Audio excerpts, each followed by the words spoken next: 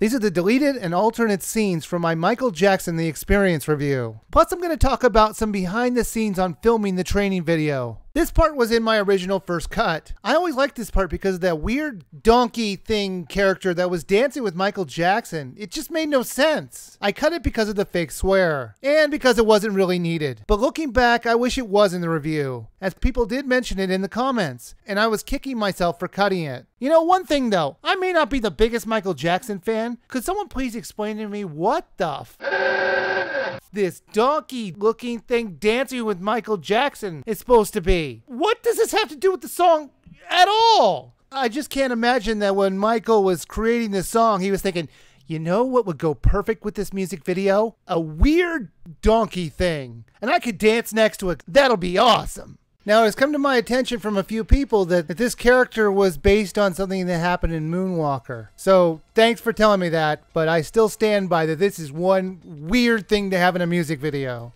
One of the things that I noticed in the training videos was that everyone was in this very dark room while they're teaching you the moves. So when I went to recreate this, I bought a black plastic sheet and I put it up in the garage, and I filmed everything in there without any normal lights. The only light that I used in the scene was a floodlight in the back of the room with a very low watt bulb. I was trying to keep the room as dark as possible while still being able to see me. I really wanted to reference the dark room for the ending tag to my video. If I do a live action joke, I will almost always end the video with one last live joke. My Princess Peach scenes are a good example of that. Those almost always end with her as an ending tag. It's a way of making you remember back to the joke and hopefully making you smile one last time. This is the alternate take I did. This has me pretending to curse about the lack of lights in the room. It was only for shock value, and I filmed it before I wrote the previous scene about the weird donkey thing character. So when I fake cursed in the previous scene, the shock value was gone. So I cut this version and used the cleaner take that I did. When I cut out the part about the strange character, I kept the cleaner scene because I liked it more. And I do think that was the best move. If you want to see how all these deleted and alternate scenes would have been in the final video, go to my WeViewer Uncut account and watch the video in its uncut form.